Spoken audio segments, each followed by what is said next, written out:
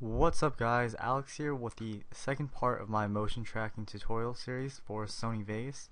Now in the last tutorial we motion tracked text to this footage right here, and it was pretty simple. All we needed was two keyframes, and the very first keyframe we just angled the text so that it looked like it was in the scene, and then for the very last keyframe all we had to do was scale the text out since the camera was basically zooming out in this particular footage. Now in this tutorial we're going to be learning how to motion track the text to this little bar right here, and it's pretty different from the last tutorial since the camera is basically revolving around this pole, and you're still gonna have two keyframes, but you're gonna have two very different keyframes, and you need to change the degrees and angles of the text between the two keyframes. So just to recap and give you a better idea of what the text orientation does, so before we go on that, let's create a new video track, put some text in here, and then you want to go into your compositing mode of your text track and set it to 3D source alpha. Then go into your track motion. Now you see you have your orientation and rotation. These are basically the same thing, so usually I just go to rotation to change the angles of the text. So here are the rotation, the X, Y, and Z rotation. Now I'm going to head on into Cinema 4D just to give you guys a very quick look of what angles these X, Y, and Z orientation angles do. So for the X orientation, basically it's this little red line right here. So if I change any of the values of the X orientation, it'll basically go back and forth. Now if I head on over to the Y rotation, which is this little green line right here, and I rotate it, it's going to go basically side to side at an angle. And last but not least, we have the Z axis rotation, which is this little blue line right here, and that's basically tilting the text on its side. So that's the basic idea of how the X, Y, and Z rotation works in Sony Vegas. So you want to go ahead and make sure that you dragged out your text all the way to how long the footage is. Oh, and by the way, I've included the link to download this exact same footage in case you want to follow along with me. So make sure you download it first, and when you import it, make sure your text media generator is as long as the footage. So go back into track motion, and the first thing we want to do is basically get this little box and move it towards the same general area as this little pole.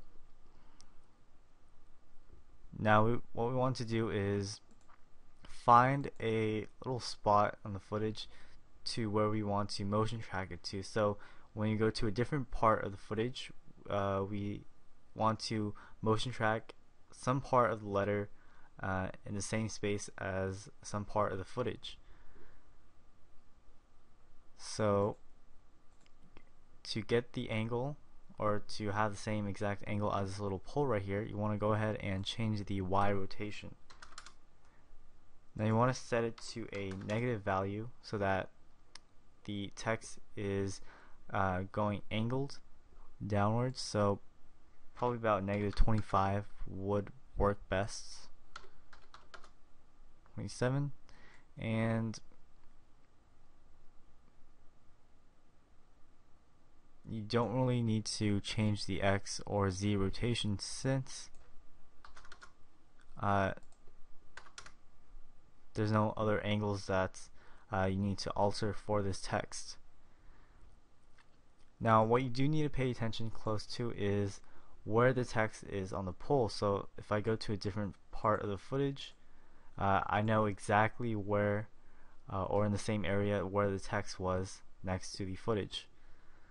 So let's go back to our first keyframe, and it's right next to this little object right here, so I know now where to motion track it.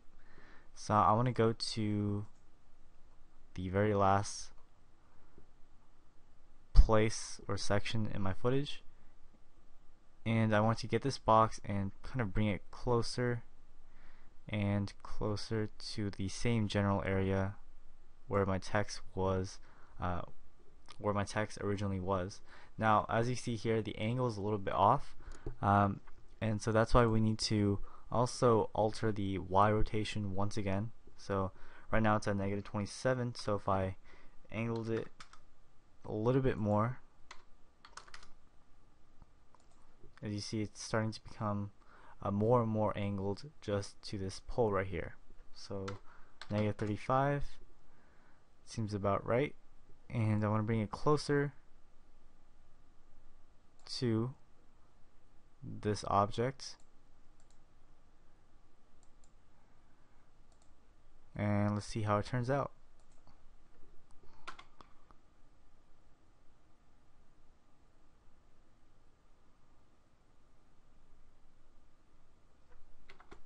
Now if you want to make it more accurate, you can go in between these two keyframes and make some adjustments, but to keep it simple, you only need to use 2 keyframes, and yeah, that's it. And there's one more tutorial or part that I would like to add to my motion tracking series for Sony Vegas. It involves using different masking layers to cover up text, but I'll go more in depth about that later on.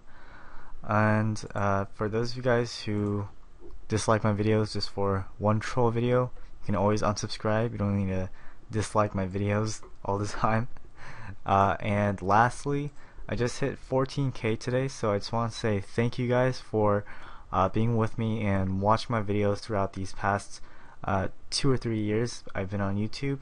I couldn't have made it without you guys, and I'll try and put out more Sony Vegas tutorials alongside my Cinema 4D tutorials. So I'll see you guys next time.